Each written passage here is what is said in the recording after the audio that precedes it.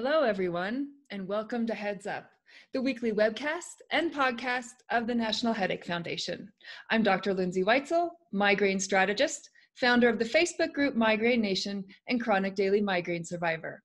I am here today with Dr. Vincent Martin. Dr. Martin is the director of the Headache and Facial Pain Center at the University of Cincinnati, and he is also the president of the National Headache Foundation. Hello, Dr. Martin. How are you today? Hi, Lindsay. I'm doing just fine. So our topic today is COVID, the COVID vaccine, and having a headache or migraine disorder. This is part 2 of this topic. We talked about it before, but we're going to go a little bit more in depth about what we were talking about when it comes to perhaps it could kick up our migraine or headache disorder a little bit and what to do if that happens. So Dr. Martin, let's just start with, have you seen headache or migraine flares in the patients that you've seen after they get the COVID vaccine? Well, I can speak from both experience with my patients as well as my own personal experience. I'll probably start with the latter. I can tell you that when I got the COVID vaccine with the first dose, and I got the Moderna vaccine, that I had migraines for about 4 or 5 days after the first dose, but they were self-limited. I also had an uptick in my auras, my visual auras, the little flashing lights and zigzaggy lines that I get. Like, for example, in the 10 years prior to when I got the vaccine, I probably had 3 visual auras. So I didn't have very frequent migraines or auras.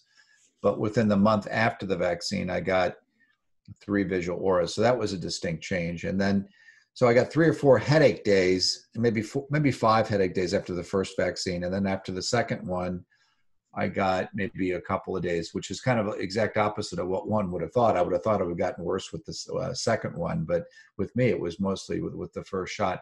Now, with my patients, I have seen worsenings of migraine, and also have had a few people that had new onset auras. So they never had a visual aura before. And for the very first time after a COVID vaccine, they got an aura. And many of them have had self-limited increases in headaches for, anywhere from 1 or 2 days up to 5 days. I've had one person had longer lasting headaches after the vaccine, but that's more the exception than the rule. So my experience thus far is that the headaches many times can kick up, but usually for a relatively short duration. Okay. So there's a question that's been circulating around that I think it's important that we address. Do you think that we should alter any of our medication schedules, especially if we're taking monoclonal antibodies or for someone who gets Botox? Is there a reason to be concerned about taking these things or getting them near the time of the vaccine?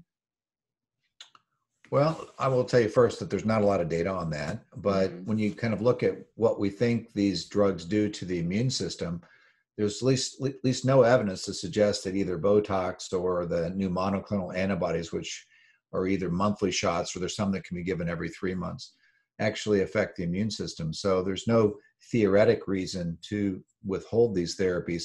And the other thing I would say is that if we did withhold them, I would be more concerned that you would even be more vulnerable to get headaches with the vaccine when they flare. So I don't alter any of the shots. I don't alter Botox. I don't alter monoclonals. I don't alter any of the oral preventative medications whatsoever, either before or after the shot. After the vaccine. Okay. So let's start by talking about either the day you get the vaccine or right before. Are there any medications we either should be avoiding or anything we should be taking or paying particular attention to if we're someone who's worried about having our headaches or migraines, flare up due to the vaccine?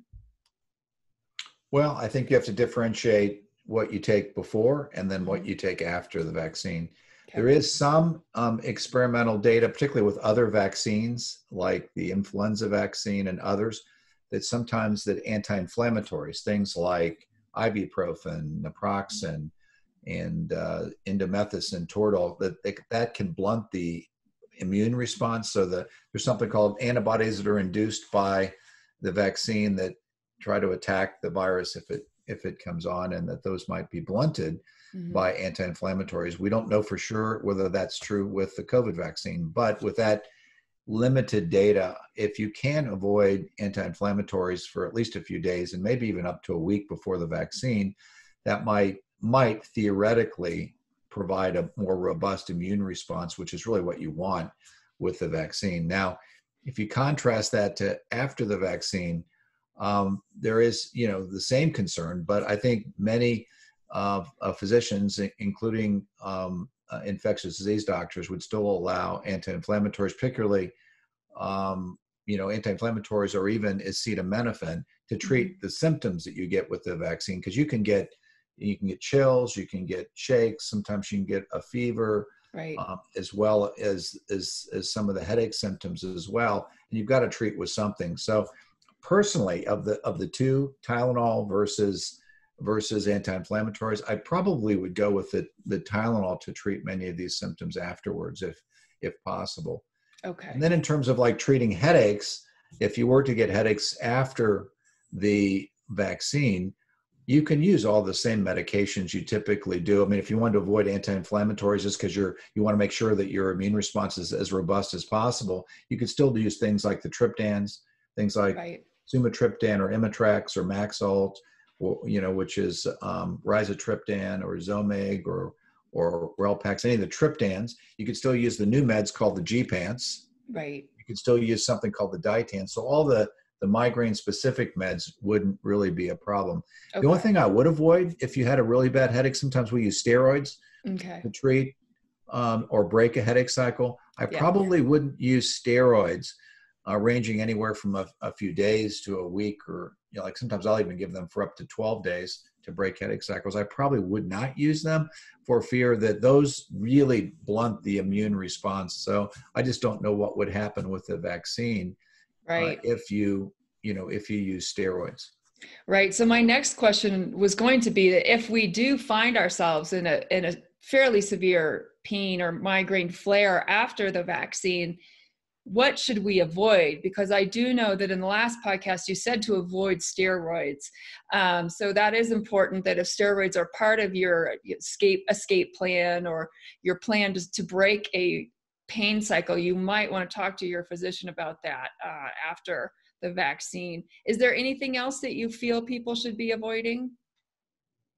I wouldn't say avoiding, but I think you might want to, another way you might want to phrase it is, how do you manage the headache? So if you take your standard therapy and that doesn't work, let's say you're on Imitrex, which is sumatriptan. Right. Let's say that doesn't work, then there might be some other therapies that you might add on. And there's another group of therapies that have a very low side effect profile called the Gepants. Yeah. And the trade names for them are Nurtec and Ubrelvy. And those could be layered on to the Imitrex to give you another medication that might help manage the headaches. Or you could do the same thing with the Ditan. There's one called Rayval. That's the trade name for that, and that can be layered on to your other therapies that might work. So you may need to go to some novel and newer therapies in addition to your time-honored therapies that might help manage them. And then in worst case scenarios, you might need to go to more extreme measures.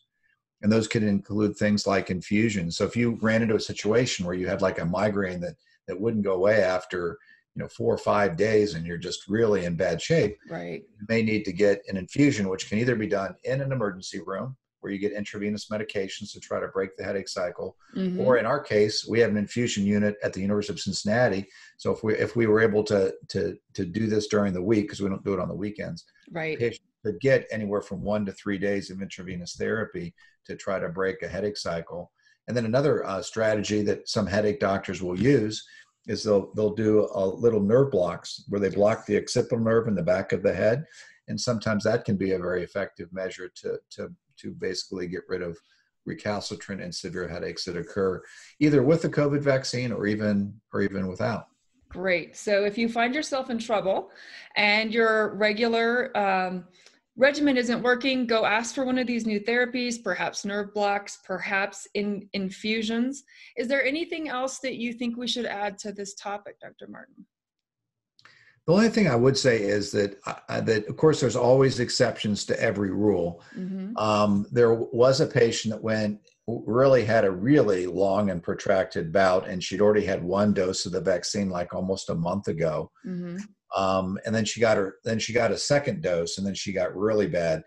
And then we had to had to weigh the risk benefits. And in that one patient, we did use steroids to try to break the thing. So, you know, you have to discuss these things with your healthcare provider and decide what's the right move for you, because I can't make that decision and make generalities in a podcast to find out what the right solution might be for a given patient. Right.